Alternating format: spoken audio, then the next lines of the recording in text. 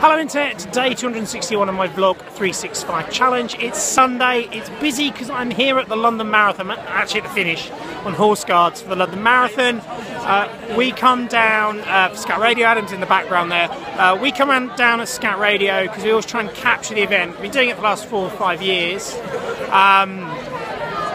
We come down, we normally go to one of the water stations. This year we went to Water Station 11, which is run by Suffolk Scouts, Southwark or whatever it's called, Scouts. They had over 200 people there helping at the water station, handing out the bottles of water to the runners. I was taking photos, Adam was sort of interviewing people, because we try and tell the story of how scouting helps the London Marathon in terms of how many water stations they run and the runners. And then we hear at the end with the TSA sort of fundraising team to interview as many of the runners as we can. It's practical, really, to be fair. And then we'll put all that up. And what we do, and again, take photos of the runners with their medals, all this sort of stuff. Been a great day. Weather's been glorious for the spectators. Not if you're a runner, you know, running in lots of sunshine. You can see it on my face.